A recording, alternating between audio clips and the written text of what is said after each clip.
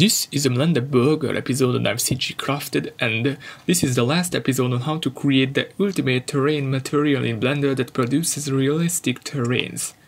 The last episode we created the node tree for the two displacement textures that we can use, and now we will finish this by creating the mask for the actual materials, which will consist of rocks and grass.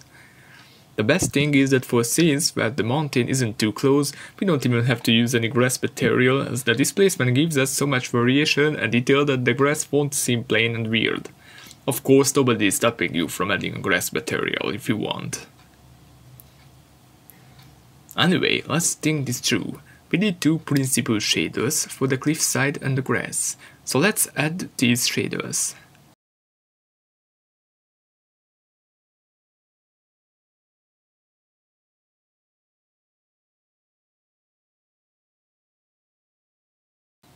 Now we need to load the textures for the cliffside. As always, I will share an example texture that we use in the scene, but you can use your own textures for this too. I'm using Ctrl-Shift-T to enable the automatic principal shader setup, which is a part of the Node Wrangler add-on, and navigate to my textures. Then I'm gonna add them, and this is it.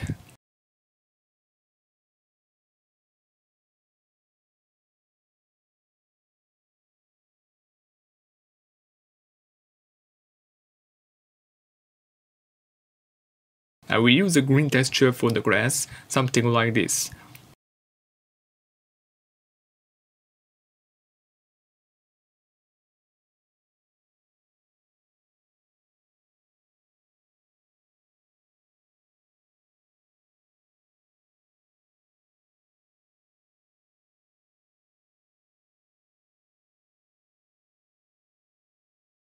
I will bump up the roughness to 0.72 and the specular will be greatly reduced. Okay, this seems not too ugly.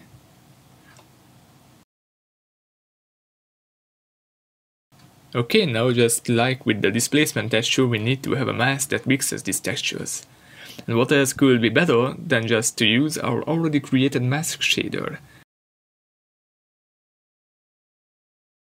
For further control, I will duplicate one of the displacement node groups and put them up here. We don't need the displacement texture for this, so delete it.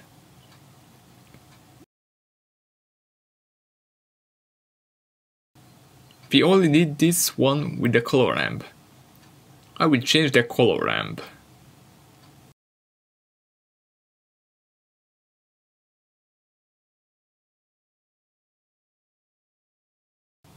And then change them .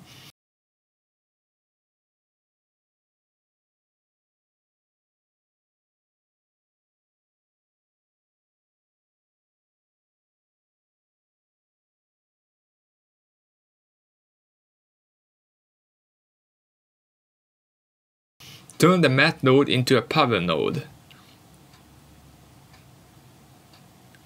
Let's turn this value up to 0.6. And this will be good.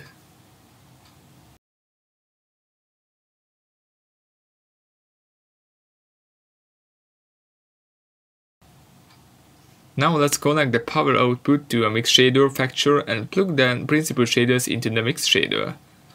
The mix shader should be connected to surface, and let's see how this turns out.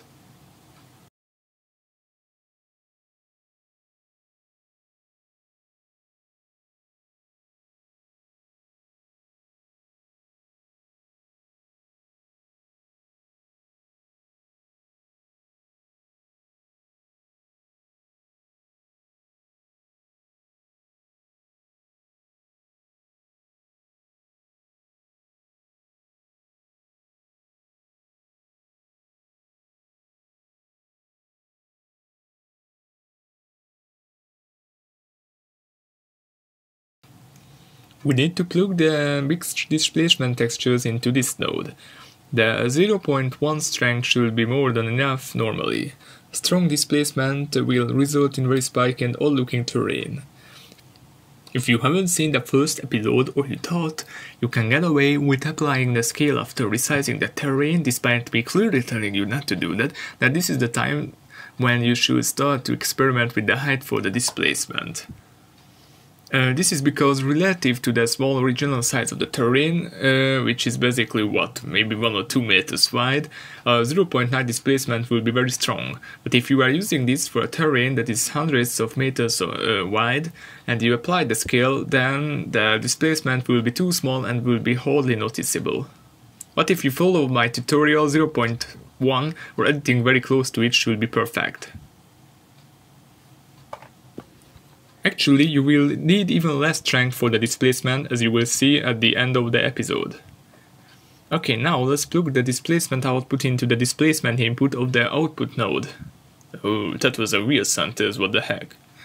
Anyways, until now we haven't used the beautiful adaptive subdivision to its maximum potential. We haven't even used any of its real potential because it didn't change jack poop. We need to come over here to the Materials tab and here look for the Displacement tab and the settings under it.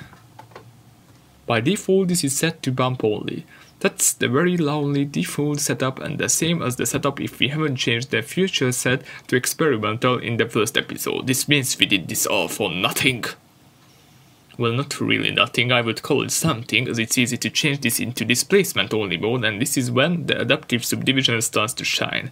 And this is when I start to sweat and cross my fingers the node setup works nicely, because after this point, by developing the texture set, I had a lot of trouble fine-tuning everything.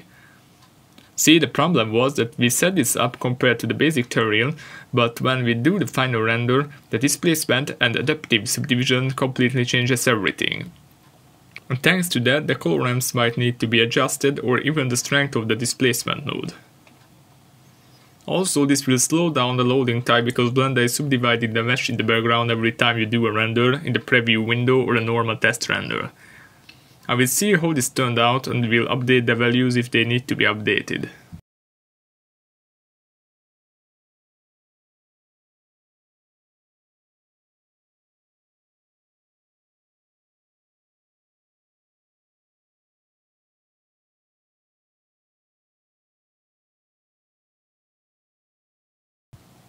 And I'm back.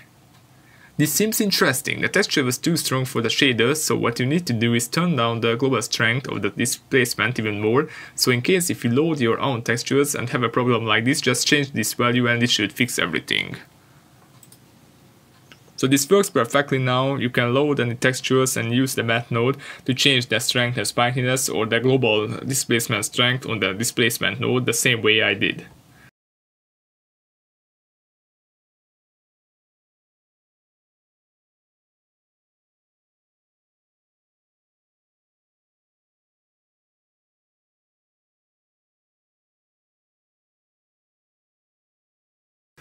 That's the ultimate terrain shader. You can check it out on CG Trader. I hope you found this tutorial series useful and it helped you with how the node setup process works. Don't forget to share this video and click on the little bell to see my newest videos and Blender tutorials if you subscribe. Also, you can check out my CG Trader. I sell some models there and have free ones to download.